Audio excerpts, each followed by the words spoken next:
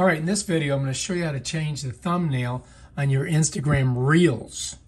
All right, so first of all, you got to open up Instagram, and I'm on the regular Instagram feed here, right? So now I'm going to go down to my little icon on the very bottom here, and I'm going to click on my little icon. Boom. Now it's going to bring me to my page or my wall, and let's say I want to change the thumbnail on this specific video or reel that I have.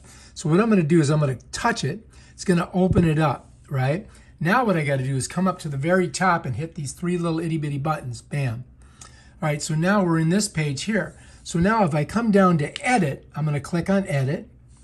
All right, it's going to give me the opportunity to edit this. Now the way I'm going to do it is I'm going to come to the cover. I'm going to click on cover. And when I do, it's going to give me this page with this timeline down at the bottom.